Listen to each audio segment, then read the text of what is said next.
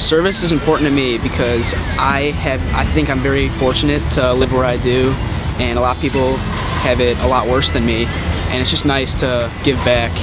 It feels good, and you're really making a difference.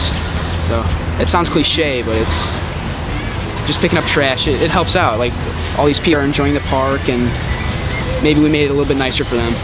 The NSLC is giving me an opportunity to serve this community, and it's great because I feel like I'm giving back, and just these few hours of my day, like helping out and mulching these trees and cleaning up trash, is making a huge difference and making this just an overall better environment.